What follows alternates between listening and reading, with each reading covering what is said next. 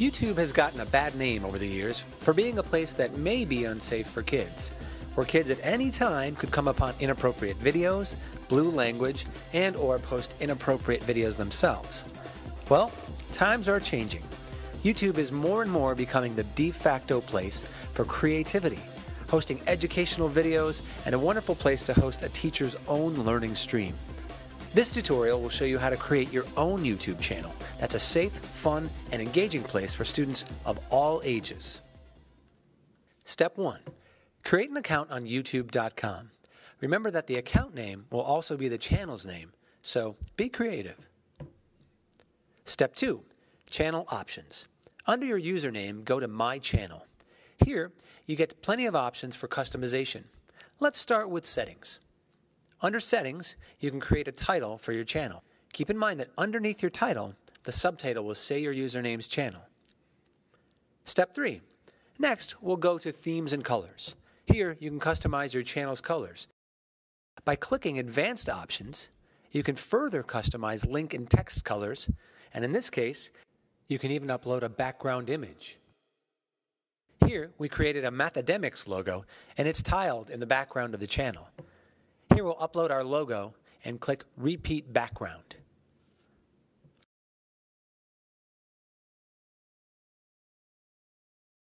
Step 4. Modules and Playlists. Here you can decide what content you'd like viewable on your channel. Under Modules, you can choose from many different options of content that you'd like on your channel, from comments to moderator, also subscribers to your other subscription activity. Step 5.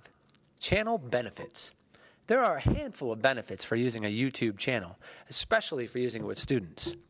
First of all, no ads. For teachers who want to create an appropriate place for students to view, this is extremely important. Secondly, comment moderation. By editing your comment options, you can choose to turn on moderation so that no inappropriate comments can make their way to other students' eyes.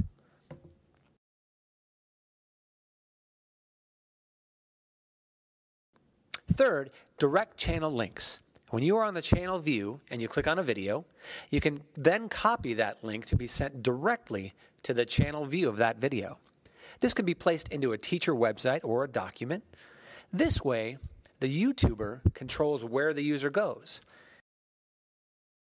If you choose the outside link, students can be exposed to other videos that may or may not be related to your topic.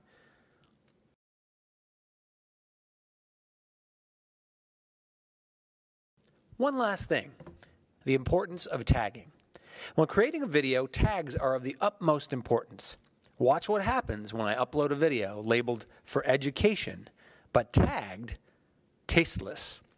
When I go to the outside link of that video, guess what kinds of videos they're lumped with? That's right, tasteless videos. However, when I tag this video, math, education, tutorials, how-to, teaching, learning, see what other videos come up when we view this video outside the channel view.